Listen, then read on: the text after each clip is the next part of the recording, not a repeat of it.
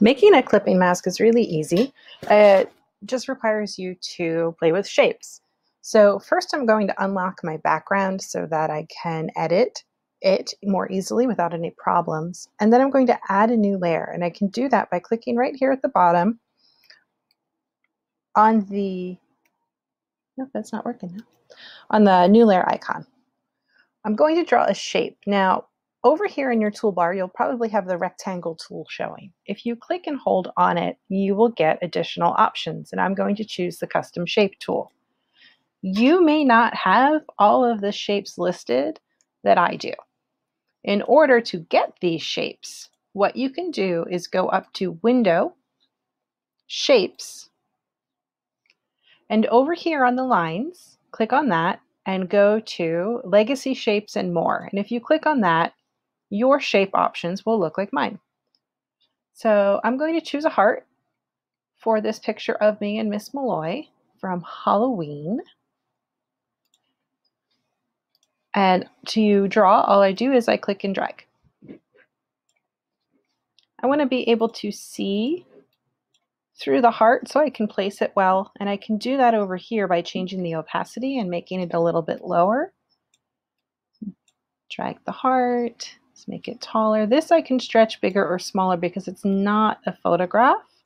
It is just a drawing in an image. So that looks pretty good. Once I've got that settled, I'm going to drag the photograph above the shape.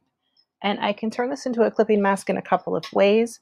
You can hold Alt on your keyboard and you will get this icon. And if you use that and click on that line in between the two, it will make your clipping mask. My opacity is still very low. I'm going to change that again. Great. If the other option you can do is with the layer on top, you can right click and go to Create Clipping Mask, and that will do the same thing.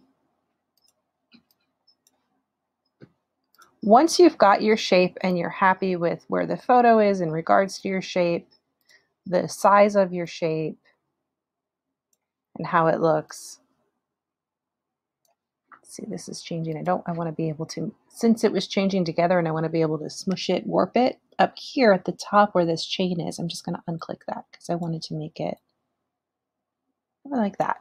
Okay. Hit enter. Once I've got that done, I'm going to click on layer 0 so it's selected, hold shift on my keyboard, click on heart card. From here, I can go up to layer and then merge layers, or I can right click and go to merge layers.